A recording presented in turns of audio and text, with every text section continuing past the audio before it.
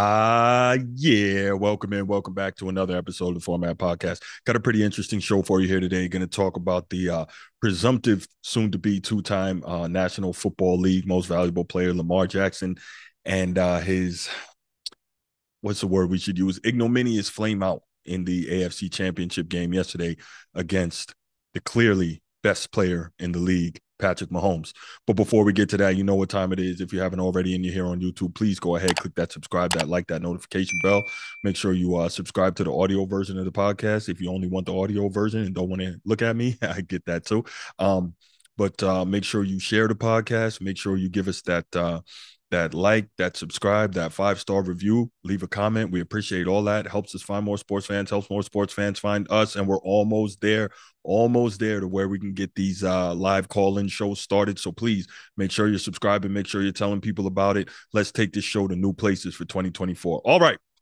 Let's get to it. So Lamar Jackson, I mentioned in the opening that most people presume that he is going to be receiving the MVP award in the National Football League for the second time in his short career this year.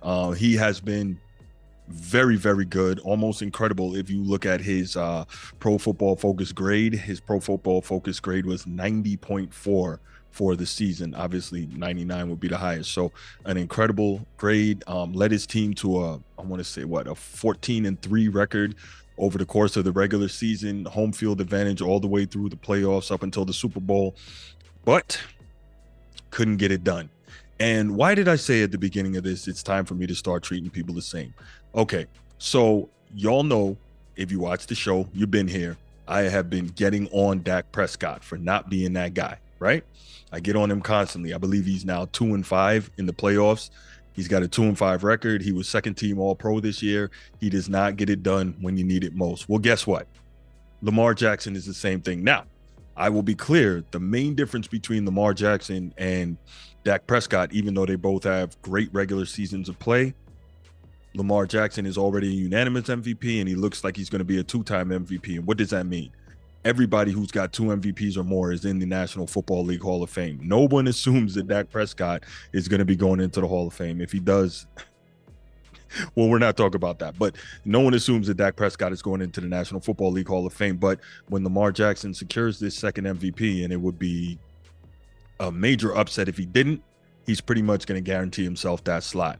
But the unfortunate part is, and this is where I have to be objective and I have to, treat everyone the same. Lamar Jackson he is not the same player in the playoffs that he is in the regular season. So I was listening to Unsportsmanlike with Chris Canty, former NFL Super Bowl champion, Michelle Smallman, and Evan Cohen this morning on ESPN Radio, and they had some interesting thoughts on the whole Lamar Jackson thing. Let's go ahead, listen to those, and then we'll come back and we'll get into it. Lamar Jackson is likely going to win his second MVP. When you win a second MVP, you find your way to the Hall of Fame. Those like CC and I specifically that have built this guy up don't look that good today because he didn't back up what we thought he could do yesterday. And Smalls has nailed this the entire time.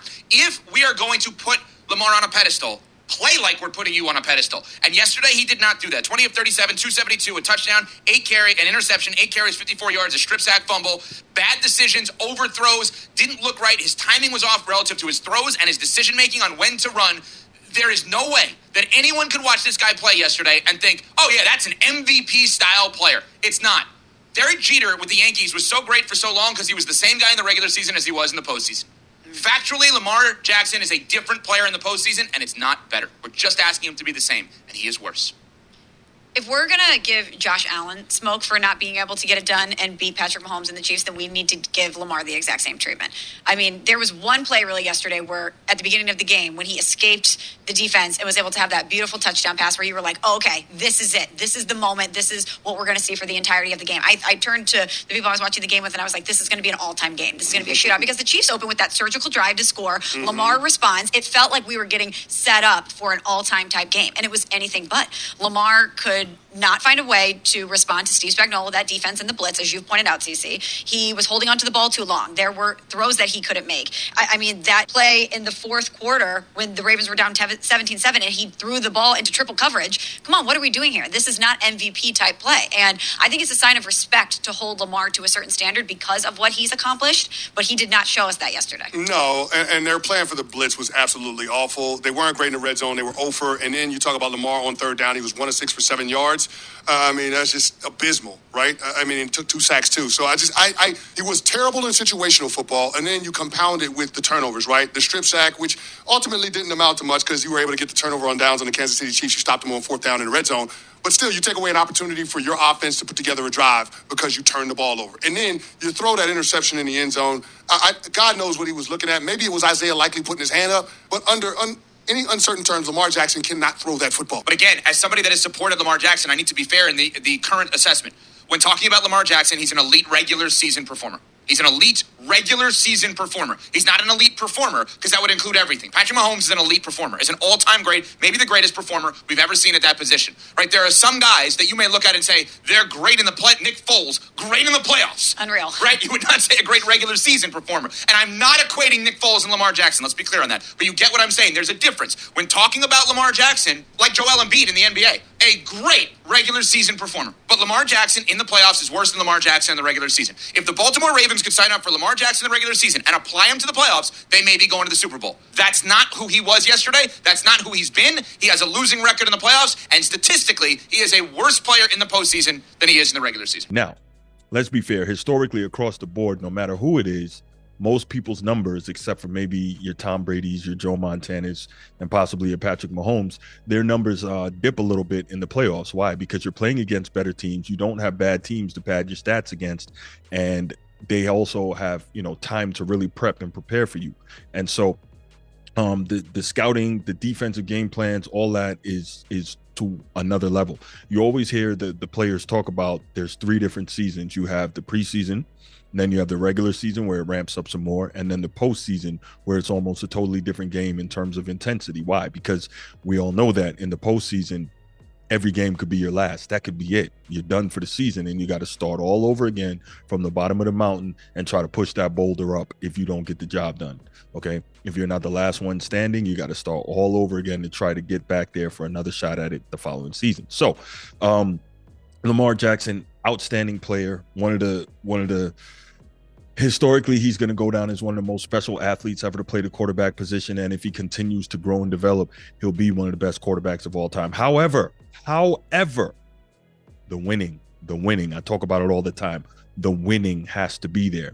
Now, if you go back a while, and I think I talked about this a couple shows back, remember John Elway. He is still the barometer by which most quarterbacks coming out of college are measured, and he's one of the greatest quarterbacks ever to play the game. And I've said it many times. I truly believe that if John Elway played the game today, that he would easily be one of the greatest to ever do it. He would be right there with Patrick Mahomes. Everything Mahomes can do, John Elway could do. All the physical tools are there. Coincidentally, they're both baseball and football players. The physical tools are there. The mobility is there. Everything is there, right? And I truly believe that if Elway played today, he would be, top of the league in terms of, 1, 2, or 3 great players.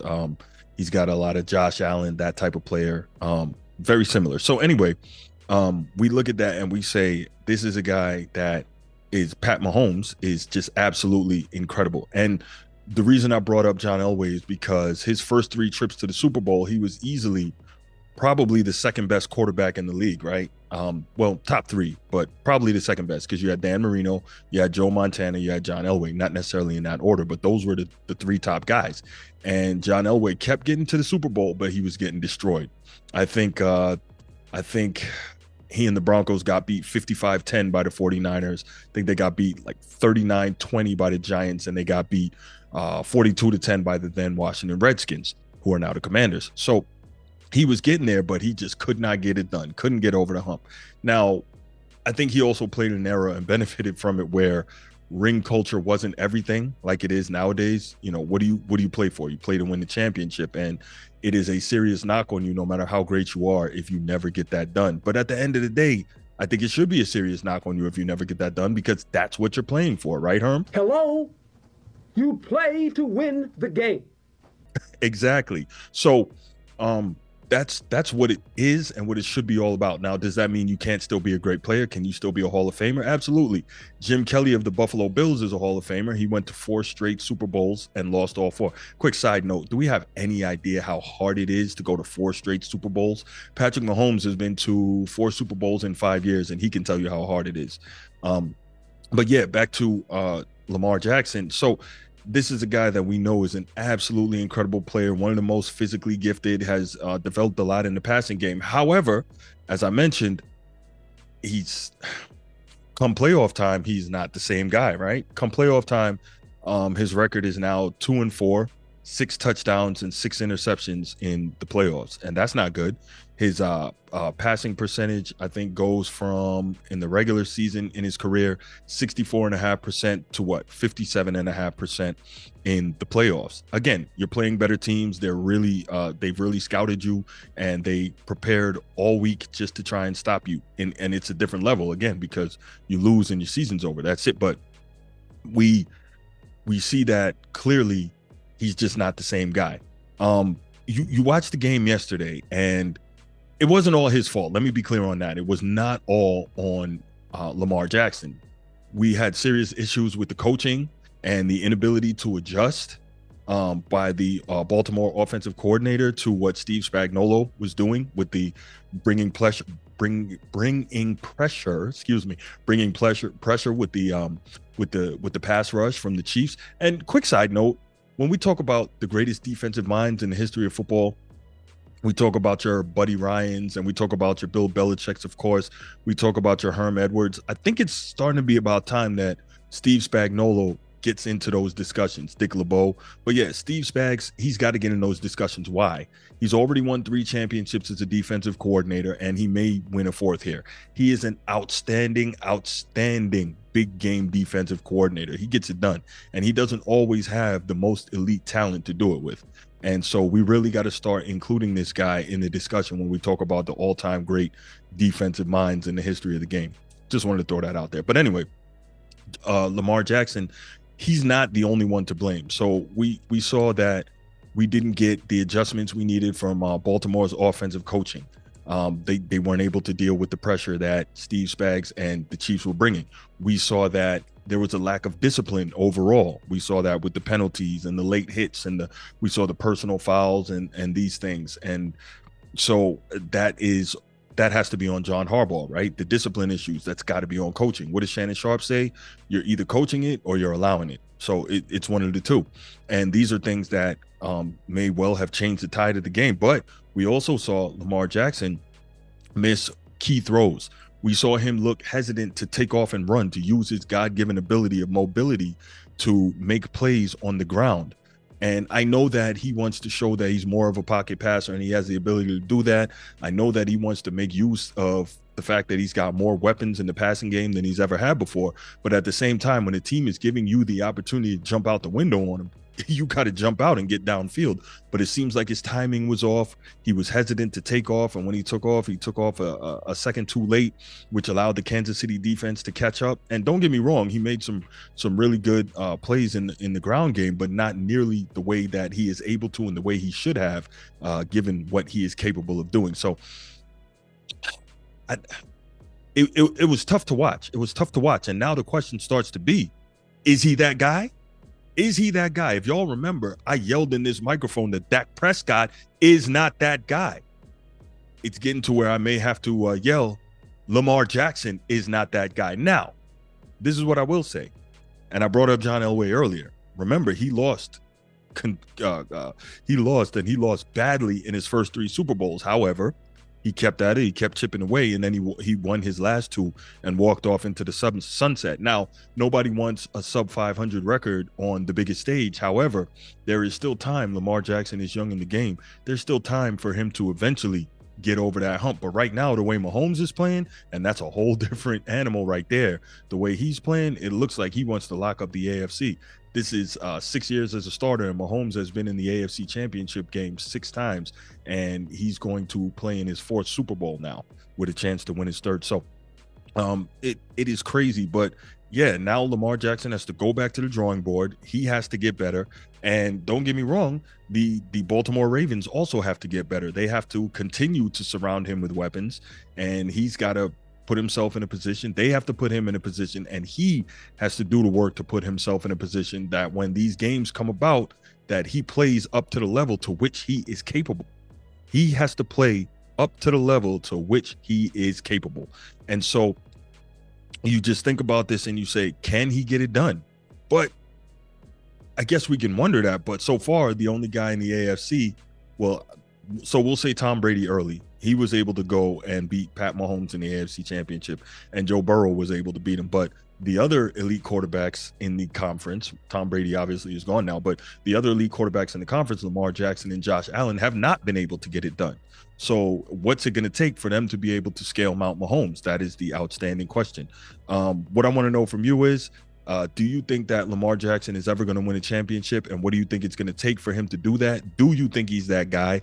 Do you think that he's absolved by his 2 MVPs? The fact is, in my estimation, the fact that he has 2 MVPs is why we're so harsh on him and grading him the way we are. But leave your comments in the comment section. Can't wait to hear from you. Can't wait to get back to you. I'll be back with you on the next episode, and I'm out. Peace.